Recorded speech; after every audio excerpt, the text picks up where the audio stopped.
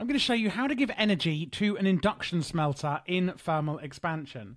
If you do want to use thermal, you can use something called a flux duct, and all you actually need to do is hook these up to any sort of energy cell that you may be using.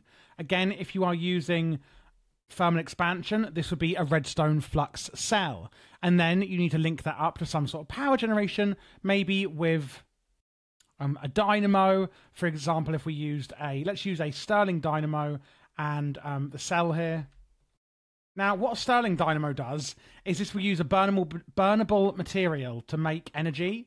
So I could just put in blocks of coal or coal in here, and the Stirling dynamo will be putting energy into our redstone flux cell.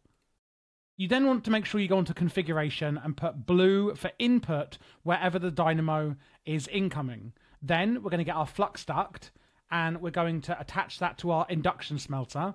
Of course, here you can see it's not connecting, so go into your redstone flux cell and put orange to output. So blue is input on the left, orange is output on the right.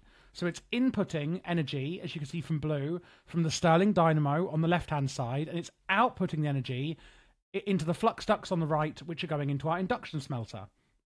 Generally, the induction smelter will input the energy from any side without you needing to configure it, but we will have to input and output our actual items when we use it. But that is how you are going to give energy and power your induction smelter in thermal expansion.